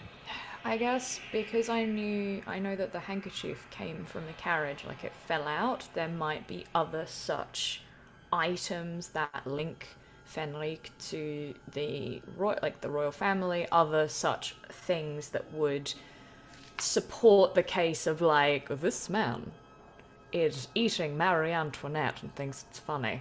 That kind of. Totally. So just anything that would... Essentially, I'm looking for evidence. Yeah, make a spot hidden check. Okay. Thank you. Oh my god, fantastic. You are in several extremes today. All right. You open the latch to one of the doors of the carriage and you slip inside. It's not locked or anything like that. You start to glance about. Now, this carriage is... unfortunately, relatively standard. It's creepy. You comb through it in detail, but there is nothing that stands out. There is no collection of, evil plans inside, and there is no evidence that you can see. That said, when you get down and sort of creeping along and looking on the floor of the carriage, you will see that there are little droplets of dried blood that have not been properly cleaned that are sitting on the floor. That is disconcerting. Okay, well, if there's nothing useful in the carriage outside of the knowledge that maybe there is blood in the carriage, which maybe ties... It is hard to prove that this is enough to be like, this man definitely murdered a family of people and there's blood everywhere. It's evidence. I will make note, and then I will... I will start to move in the direction of where all of the servants are to try and get inside into like, because what I know of old houses or like anywhere where servants did a lot of being is that there were often servants passages that only servants generally took to get to and from places unseen so they didn't disturb guests. And so like being able to find my way around the house into important areas using those pathways that are not going to be where aristocrats are. Sure, that makes sense. So you start to follow towards the servants. As you're stepping into the house, we're going to jump back across to Poissy. Because Poissy, as you are peering in through the window, scanning at these people, making a scene of themselves, Fenalik is going to come around and he is going to burst through the double doors. Are you still watching, Fenalik, Renaud? I don't think I have a view on the you dining could room have from been here easily. scanning along, so you would have been going along the sitting room, you would have been moving towards the grand foyer, you're sort of looping about. In that case, if it looks like everything's gathering in this point, I'll join Poissy. Okay, so you come through just next to Poissy and take a glance at what's inside. That does mean that as you are moving along through the window just beforehand, you will see Fenalik approach the doors, and you will see definitive evidence at last of something truly sinister. As he approaches the doors, he waves his hand, and they burst open. From all the people inside, it would have looked like he just came through them, but you spot the truth. Make another sanity check. Shit. Don't fail it. Okay, a success. Just a single point of sanity. The ancient Romans figured out how to make. etc. The ancient Romans figured out how to make automatic doors for their temples, just for the theatricality. So I'm not an ancient. I'd probably be shocked by that as well, to be fair. all right then. As Fenalik steps inside, all of the party stops, and the people on the table kind of like freeze. The man dressed as Marie Antoinette is kind of laughing. The woman dressed as the king has stopped. Fenalik steps forward and he looks from one of them to the other. In the silence, he smiles and he says, "Mes amours, my loves." He looks towards the woman dressed as the king and says, "Continue." She starts to strike again. And then he says, "Harder." And the man is kind of laughing a little more. And then Fenalik says, "Harder." And she starts to beat him properly now. This continues until the man has stopped laughing and he is screaming, and she is beating him with this riding crop. Eventually, Fenalik moves forward and he kicks the body off the table, and he gestures towards the surrounding aristocrats who swarm forward, and they begin beating this man, kicking at him, and just absolutely assaulting him. Fenalik watches, and he has this smile on his face, and his eyes are huge and dark. Everyone watching, which is the two of you at the bottom, have to make a sanity check. Damn. Okay. Sorry, is that That is you, You Poissy. and I. Moi? C'est moi? Keep closing my character sheet for reasons unknown. There we go. We're pretty good at this. I feel like they picked the right soldiers for the job. Oh, This absolutely. Or in the big You're guns. doing This is not bothering fantastically. us.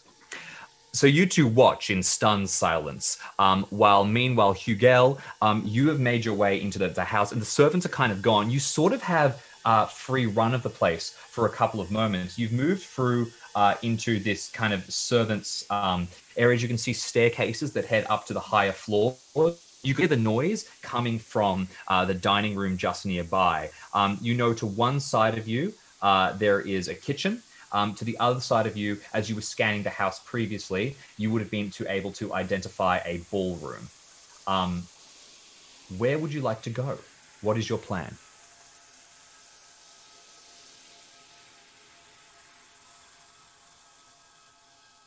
I'm not entirely sure. We're looking for evidence. Evidence, exactly. Which makes me think I'm probably looking for some kind of study or some place where Fenrik plans or thinks or does. So if there's nothing like this on this floor, I will go up or down as necessary.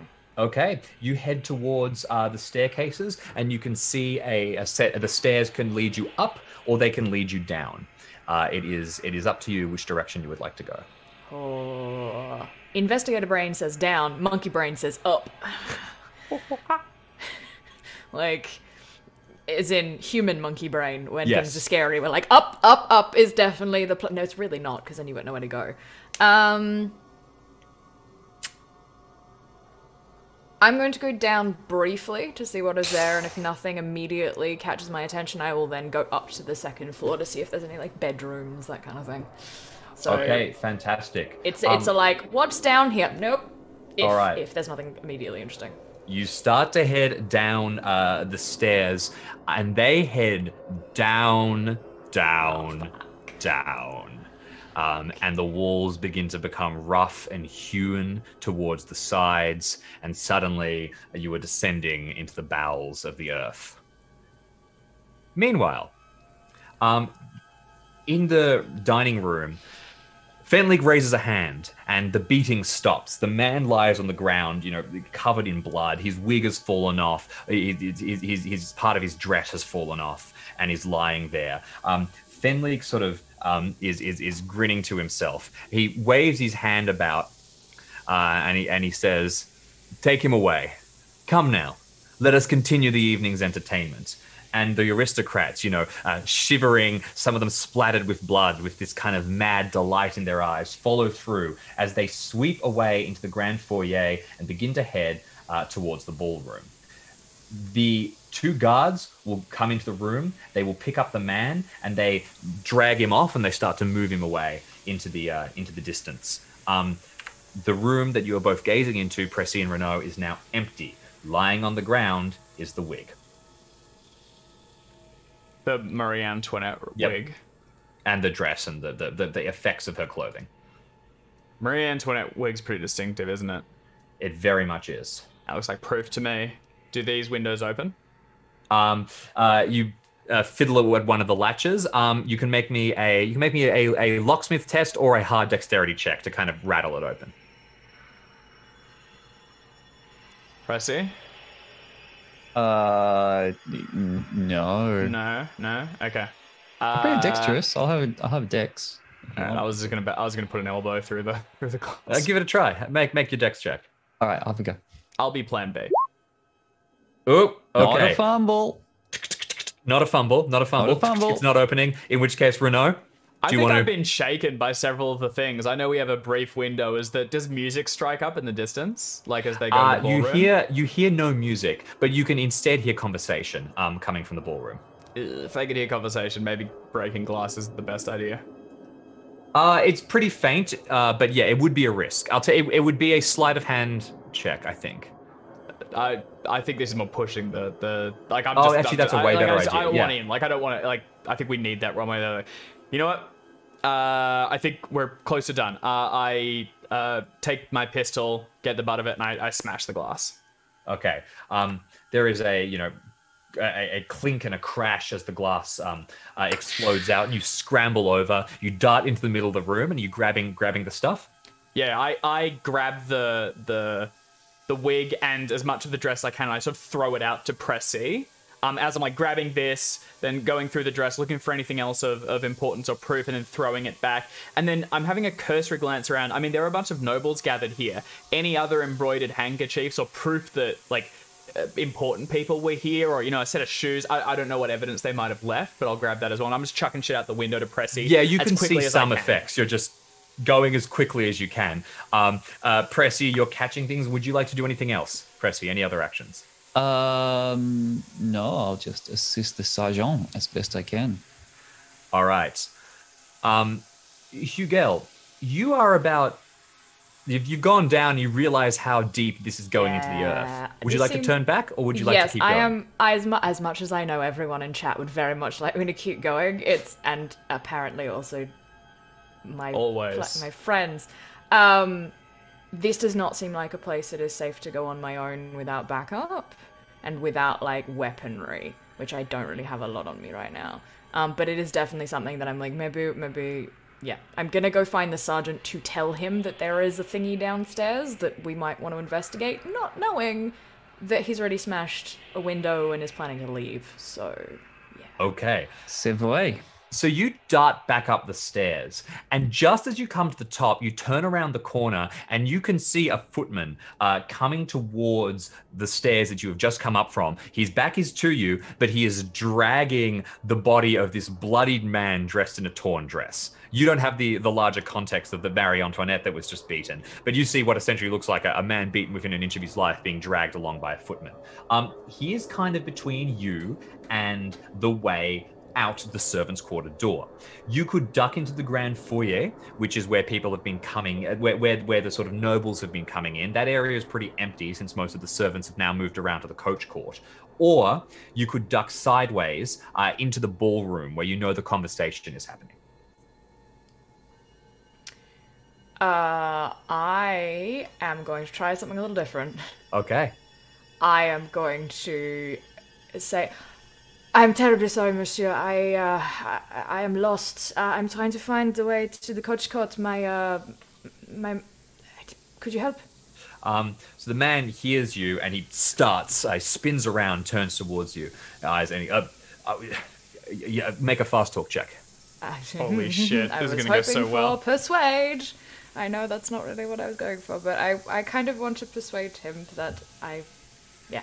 Yeah, unfortunately, this is Go fast talk. My fast talk is not good. My fast talk is base. It's fine. Ooh, it's pretty close. Pretty close. He frowns and he says, wait there. And he moves and he like lays the guy down on the staircase, and he moves forward and he goes to grab your arm. Not is like super hostile, but he's saying like, come with me. Do you allow him to, or are you going to attempt to? I'm just going to say, monsieur, I apologize, but my master wants something from the carriage, and I'm sure you're aware masters do have a way of being very persuasive when they don't get what they want. I would very much like not to... We will be going to the masters. I must. The Comte must know. Please, sir, I really do not wish to disturb my master. He wants something. I forgot it. He does not yet know it is missing, and I would like to get this done as quickly as possible. So I think this sounds like pushing a roll, but you are being persuasive. So why don't you push the fast talk roll with a persuade? Okay. If you fail this, then he's essentially going to like he will think that something is up, and he will try to drag you before the Comte. Okay. Because my persuade is bloody good. Fine, get out of here through that door. And he Thank goes you, monsieur, back and he thank you. takes the body, and you are able to walk off. He puts the body sort of on the stairs. He does dart in for a second through the door behind where you know the conversation is happening. And as the door opens, you will see inside for just a moment. All the aristocrats are now gathered around what you take for a second to be a child, but you realize upon closer inspection is just a very small man who is dressed as the Dauphin, and he has an apple stuck in his mouth. And there is a woman behind him in a dress holding a violin, and all the aristocrats are laughing, and then the door shuts. You see no more. No. I don't like them much myself, but I have some respect. You dart out the side, and at this point, Renaud and Poissy, you've gathered everything that you can from this room. You can also rendezvous if you would like, Hugel. Unless you have a different tactic you want to take, you can rejoin the others. I will rejoin the others because I feel like the downstairs is important for them to know about. We should definitely go there because we're still unseen and we're still unknown and no one knows we're here yet. Definitely. Excellent. In which case you rejoin and you can say as much to your sergeant. Sergeant, I found it downstairs. It's very deep. We should go. Thank you. What do you know what is down there? No, I got about halfway down the stairs and then realized it was going to probably take as long again to get down to wherever it's going, and it did not seem like a place to go on my own, given that we are aware of what lurks in catacombs. Listen, I have evidence enough, don't we? I have seen some strange things tonight. This man is not all that he seems. I don't know the limits of what he can do, but it is unnatural, everything that he is. I would be wary to go deeper. What we have is enough for the captain, I think. Is that right, James? Does this seem like acting evidence? This seems like acting evidence indeed. A blood-stained replica of one of Marie Antoinette's dresses. Whoever has that in their possession is getting killed. If we push further now, we risk losing everything. If we go deeper and get captured, this news will not get out. This needs to get to the captain. If we return, or when this man is punished, we can investigate the catacombs or whatever is beneath. In that case, I think we should leave. I think Hugo catches sight of the broken window and is like, I think we should, in that case, we should, pardon, Sergeant, but I think we should leave. I agree. Nothing further anyone wants to do or look at? Then let us go. Let us go. All right. I think we seems like a terrible idea right this point. I was thinking, do we want to leave, what was the message we found? Know your place? Scroll on one of the windows would be pretty. Does anyone have any spray paint or writing instruments? I mean, I do, being good at disguise, I reckon I probably have a makeup kit. It's super out of character for me, but I want.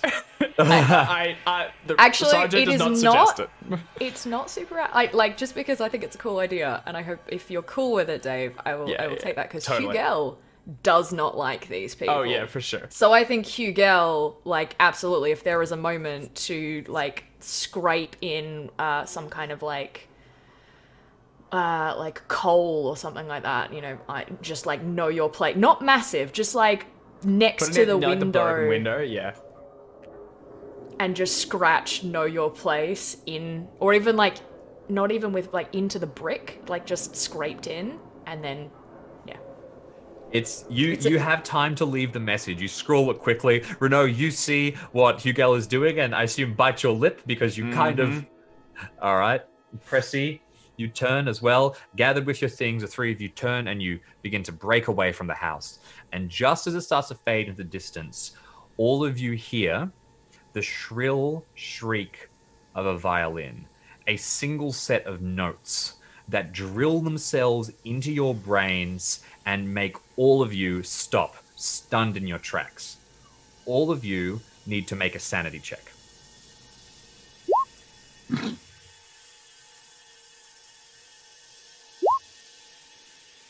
How many sanity checks do you want, James? God, we can you guys roll are them all smashing day. it. This is good. So the music starts, and you hear this wave of just chaotic violin music that's echoing throughout, far beyond where it should be able to go, and the force of it, drives you to your knees for a couple of seconds, and then it stops. We have to go. Violin. Back up. You glance at each other. There was a violin. There was someone holding a violin, and someone dressed as the Dauphin. I'm not sure, but this is not good. Okay. We need to go, and then perhaps we need to find out what is going on. If the captain says we need to. I think we need to run, and we need to get out of Poissy as well. As long as we are near here, there is a chance that Fenalik will find us. We need to leave, we need to get back to Paris, and we need to speak to the captain. I assume we're doing this as we're running towards the exit. Absolutely. Tearing forward, where you rejoin your three companions at the gates, and evacuating. The collection of you will go, you will break out, you will make for where your horses are stationed, and before long, you will be fleeing into the night, leaving Poissy and the madness in the mansion behind you. You ride through the night, I presume. Yeah.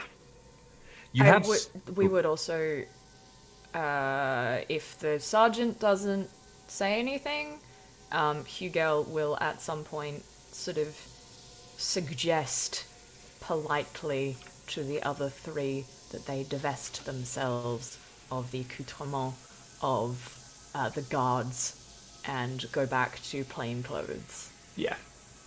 Absolutely. Although I think we keep the uniforms with us, just bundled, and it's evidence of some sort, you know? It's who knows what it'll be used for, that's the captain's problem. May I keep... You may what? continue to wear it until we get back, but it is my wife's. She would probably quite like it back. Oh, may we? But you know, if you like it, we can always try and find you another that fits you a little better. You do make a very fine woman, Poissy. Melody. No. For disguise purposes only, of course. Of course. I think depending on the fate of Count Fenalik, such behavior will be unfashionable in a very short period of time. I think like Hugo looks confused because they haven't told me what they saw yet, and I haven't really told them. I think over the expanse of the ride back, unless anybody is deliberately keeping anything back, you will share your information. The three at the gate will also share what they noticed, which is a horde of aristocrats coming in, of whom they have everybody's names. And yes. in particular, they explain a slight little disturbance that happened when one of the footmen came to deliver something to them, said, "Who are you guys?" So they knocked him unconscious and dumped him in the rose bushes. But Attaboy. he had with him a set of flyers, invitations, exactly the kind that you've learned you don't really need to get in, but are still dramatic and that like to be handed out. And they are invitations to another one of Fenalik's parties called Le Fête des Animaux, the Party of the Animals, that is taking place just a few days hence. So, Another party. yes, that's right. It is on June 13th. Down the bottom of the invitation, it says AYI. attendance is mandatory. Does it actually? It does, yeah. What the hell? The dude's Grand weird. Carnival of the Animal. It commences at midnight on Saturday, June 13th. As in Friday night into Saturday morning, or Saturday midnight into Sunday morning? Because It would be Friday. I guess it would be Friday the 12th into Saturday 13th. very good. I don't like the animals being involved. That strikes me as sacrificey or gross. I'm not sure it's animals necessarily as much as it might be people acting as animals. Oh yeah, they were pretending in this one as well. Were they pretending, or were All they the just same, really this being is themselves? this gives us a time when we will catch them doing something debaucherous again. The only issue is that we have made we were not silent. We were not unseen. They will know that they were being watched and they will be cautious. However, I still think he will be too confident. I don't think he expects anyone to act against him. He does not strike me as a man to waver. I suspect he will hold the party. He will just have more guards. And so we will need to come prepared if we Forgive return. me, Sergeant. He does not strike me as a man. Some of the things I saw tonight, I do not know how to reckon them. This man has power he should not. Power reserved for God. He just like crosses himself. I think you're right. I think he will not suspect anyone will come against him. That he is confident. I'm not sure, based on what you said, Sergeant, that confidence is misplaced. We will return the information to the Capitan. He will know what to do, and he will tell us how to act further. In the meantime, Poissy, you are a man of God, or you came close to being one. None of what you saw here tonight can be explained by your books, can they? No. God was not in that house tonight. Maybe someone who thinks they are God, but not the Almighty himself. So, on that note, your ride continues. You ride all through the night, and by the time you arrive in Paris, the dawn has well and truly broken, and the city is already busy as people begin to move about their business. You arrive at that the customs area where you have to go through, and it just takes you a while. You realize now that you are bone weary. You've stayed up all night. It will be another ride to get to Versailles. Would you like to burn there straight away, or would you like to go home and take a rest beforehand? Wait, is the captain based in Versailles? Yes, his offices. Well, he has offices in Versailles. He has asked you to meet him there. I'd say we just. This seems time pressing. Yes, as well, well. I think a brief moment to splash some water on our faces and then go. There's perhaps a moment to change horses. The only thing Yeah, I'm concerned about is our horses being tired, but otherwise... And we'll deposit the Holy Trinity here, the trio, Dupois, etc. They can do paperwork or whatever. An endless amount in the army, I'm sure. So the collection of you gather. You won't be going home then. You'll just be stopping at the barracks, just enough time to get fresh horses to splash water on your face, and then turning and riding off towards Versailles. It is an exhausting trip, and by the time you arrive at the opulent gardens, you are once again utterly fatigued. As you dismount and you begin to walk through the courtyard, you can't help but see all the similarities that this place holds to Fenlik's manor. You know, the opulence is still here. There's just less people beating each other senseless, at least beating each other senseless in public. You move through towards one of the side buildings where guards will admit you to see Captain Manon immediately. He invites you all in, sits you all down, and seeing the state you're all in, clearly twigs that something is up, sits down and says, "Well, make your report." We approached the manor under darkness. We found several guards at the front who were dispatched. One of them may be dead. We left Dupois and the other two there to get names, and I hand over the list with all the names on it. These are every noble we notice coming or going. Additionally, and I empty my pockets of buckles and things that I found inside. We know that they were inside and they witnessed some truly treasonous or debaucherous acts. We found signs of statues which are heretical in the garden, and there is I shudder to recall it, but there is a almost mummified corpse dressed as His Holiness the Pope, suspended in the foyer. Compte Fenalik himself led the events, which were not a recreation, I don't think that was factual, which were a parade of Marie Antoinette and the King beating one another until one man almost died. And then there was a musical performance, which we did not witness, but was shrill and unholy. I did briefly see into the ballroom before I left. There was a small man dressed as the Dauphin with an apple in his mouth, much like you would a suckling pig on a table, and a lady with a violin, and many, many aristocrats laughing. The Captain Manon's eyes go wide, and he's listening enraptured. When you mention the Dauphin, it's almost like he's been struck.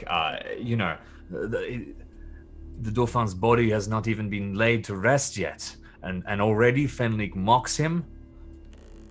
Wait. Someone in chat points out that the captain should now make all, 27 sanity rolls that we made. Oh, of course. I feel like second-hand information, this kind of stuff is awful when you see it. It's bad when you hear it, but it's not like he doesn't get the full force of outrageous everything. What's the point? He makes one at least, and as he sits there and kind of nods to himself a few times, he says, "Well, this is I knew the man was dangerous. I did not know the extent to which he was dangerous, crazed. He is a lunatic. He must be treated as such. Sergeant, I want you to lead an assault, the arrest of Comte Fenalik in the name of the king. You will have access to as many men as you need. Oh, hell Cannons, yes. Rifles. You have my full permission and I will accompany you. You have the authority of the army of France. We put a stop to this. Raise the house with cannon fire if need be.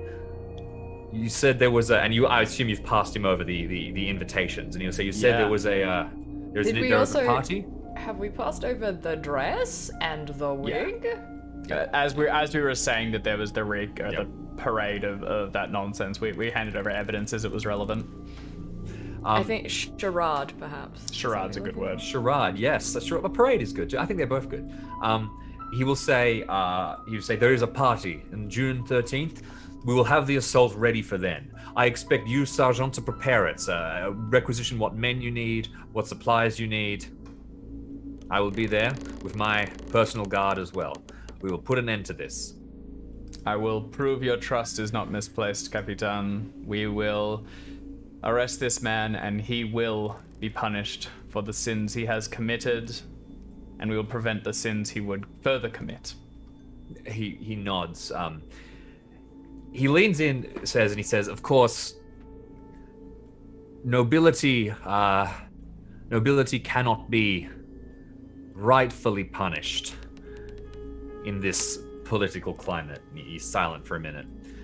Fenalik will not be put to death, but I have an option that might not be better, but it's something.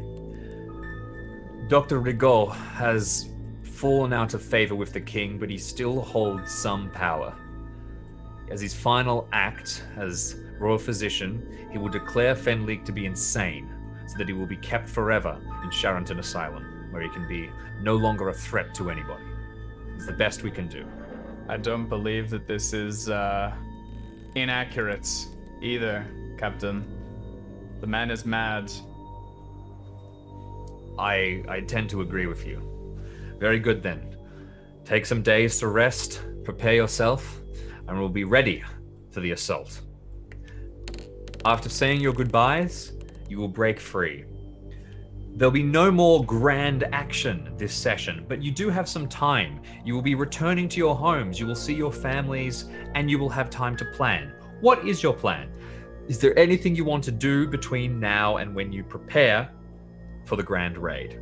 I think as soon as we step outside from the captain and we're in Versailles amongst the grandeur, the sun is so beautiful, but we're still kind of shaken by what we saw last night. I want to say to the others, no asylum can hold that man or that thing. If we go in and we have the opportunity, he must die.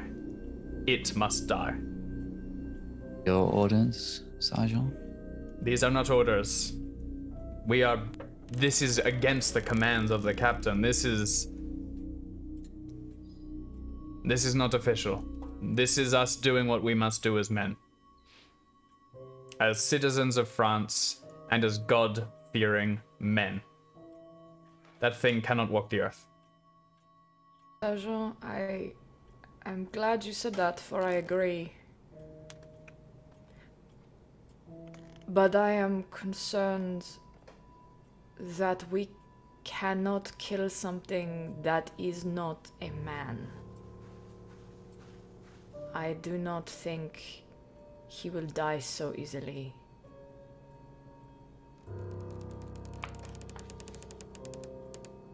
Poissy, I know you say that this is not something from your books, but I beg you to look. Ask your father if he knows anything of what this devil could be. It may be our only chance. Besides that, everyone, take the time to pray tomorrow. Okay. We will arm ourselves as best we can, but if God is willing, that thing will fall. If he looks elsewhere, then we will have done what we can. It does not seem right that a man like that can go unpunished for what he has done just because he is noble. I think the Capitan can strip away his nobility, and the doctor can do so as well as they commit him to an asylum, but it will be up to us to do everything else. Oui, Sergeant. All right. You have your orders, official and unofficial. We'll meet again in 2 days. I will commit myself to preparing the assault, readying the men and requisitioning supplies. The two of you, anything you can do to look into what this might be will be valuable. Oui, Sergeant. All right. All right. And with that, the collection of you wearily return to your horses and ride off. You return to Paris. Meanwhile, deep in the basement of his home, Comte Fenalik is standing in front of the man who was once dressed in Marie Antoinette's clothes, a nobleman who had attended the party, just for a little bit of fun. Fenalik has tortured this man and is now only just hearing of the dead bodies in the garden, those left. He knows that their people have been watching him, and before long he will find the message that was left from him. When you arrive, Fenalik will be ready. And we'll leave the session there. Uh-oh. Thanks so much, everybody. Uh-oh. I mean, he could be as ready as he bloody likes. We're bringing an army. You absolutely are. It's true. So that is Nothing the can third stand session. before cannon fire. Exactly. Except maybe mist. And a For cat. sure. Yeah. Probably. That is the third session of Reign of Terror. Remember, you can pick up Reign of Terror on chaosium.com in softcover or in hardcover version. We will be back next week. We will be continuing this adventure. Remember to check out the Call of Cthulhu Classic Kickstarter and to check out Malleus Monstorum on Roll20. Once again, thank you to Sirenscape, to Web Captioner, and to Roll20, which we use to improve our games. And thank you, Art. Thank you, Jackson. Thank you, Dave. You were all great. Cheers, Jim. See you all next time.